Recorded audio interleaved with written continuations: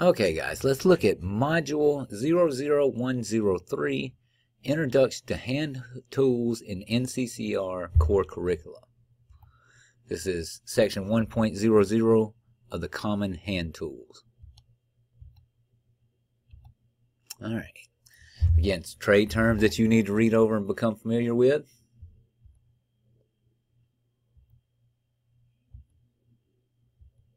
Alright, claw hammers.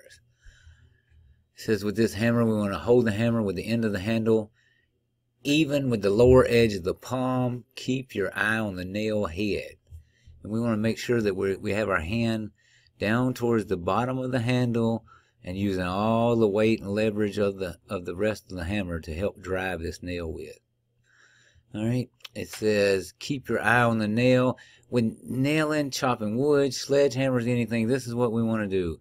If I'm going to drive a nail right here, I'm going to take the hammer and rest it right on top of that nail, and I'm going to draw it straight back and straight down. And if I do that, I will consistently drive that nail straight down.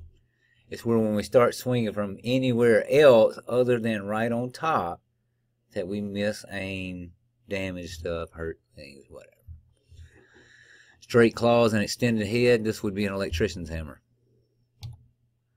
Ball peen hammer. Ball peen hammers should not be used as a hammer to hammer a nail since the steel is tough but not as hard. It's got a rounded face. It's like machinist and people use it for stuff like that. Sledgehammers. Heavy and require a lot of effort to swing. Start with lighter blows until you achieve a rhythm. And let's start with it directly on top of the stake or the post that you're driving. Up to 90 degrees, straight down, down, and drive it. Wood chisels and cold chisels. You know, a lot of apprentices get the wrong chisel for the wrong thing. Here's one thing to put in your head right now. If it's got this plastic handle, it's made for wood and wood only. Okay? If it doesn't have that plastic handle and it's one solid piece of steel, that would be a cold chisel, bricks, mortar, concrete, stuff like that you could chip away with. Just, you know, make sure the plastic handles are for wood. Center punches and pricks. You know, you can tap, make a starting place with them, mark gears and shafts with them. Screwdrivers. All right, many different kinds here. Slided, Phillips, clutch drive, Torx, Robertson, and Allen. I don't want the electricians using a Phillips head screwdriver unless that's the only thing that you can use. Meaning, I got to take apart the air conditioner to get the cover off, requires a Phillips head screwdriver. Inside the terminals and everything else, I'm going to use a slotted or a square drive or a Robertson, whichever one you want to call it, to do that with. Okay? Don't do electrical work with the Phillips head screwdriver. Clutch drive, Allen, Robertson, Torx, you know, different things that an average person wouldn't have.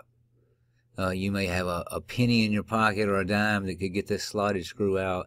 But clutch drive, Allen, Robertson with those special shapes used with tamper resistant things.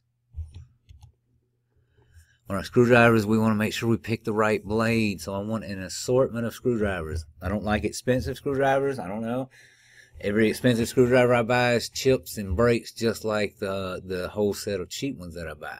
I'm not, you know, don't want to go as cheap as I can, but a good Stanley set with 10 or 15 screwdrivers in it, nice cushion handle, that's what I'm going to buy and use. When it chips and breaks, I'm going to throw it away and not want to hold on to it because it was $50. You know, $30, $40 gives me a whole setup. That's what I want. All right? And when I got that whole set, I want to make sure I'm using the right one. I don't want one that's too small, too big, too anything that tears up the head of the screw. Very unprofessional. Non-adjustable wrenches. Says correct wrench fits hardware snug, provides enough leverage for the task, and can be manipulated in the space available. Adjustable wrenches or spud wrenches are handy if you're often working with large valves or plumbing fixtures. Sockets and ratchet drives are very popular due to their versatility and speed. Torque. Says torque wrenches allow users to apply a specific amount of twisting power to the hardware. Pliers. We use a lot of these pliers. Slip joint, really no use for. Maybe working on bicycles. Long nose, lineman pliers, tongue and groove, all day long. Electricians are using those, not really locking pliers. We want to invest in a good pair of 9-inch long lineman pliers with the handles you like. If we oil them, take care of them, and only cut and twist copper, aluminum, and copper-clad aluminum wire, this pair of pliers will last us possibly forever. It may last a concrete worker or a form builder a few days, right? So we want to buy them, make sure we use them for the proper things.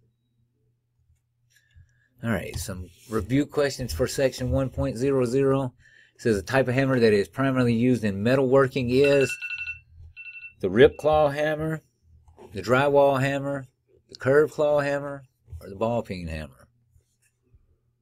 I'm going to say the ball peen hammer. Okay. Blank chisels are designed for hard materials such as steel or stone, cold, cape, wood, or bevel edge. I'm going to say cold. All right. Screwdriver provides the least amount of grip on the screw head is the slotted. But you're going to make sure that you put it in correctly with the slotted screwdriver so it doesn't matter. Blank wrenches are used to tighten and loosen threaded pipe. Non-adjustable pipe wrenches, spud wrenches, or boxed in. Well, that's going to be pipe wrenches. Side cutters are also known as our favorite pliers. Are they slip joint, long nose, lineman's, or locking? Lineman pliers or side cutters. Alright guys, that's it for that section. Next section 2.0.0, measurement and layout tools, and I will see you over there.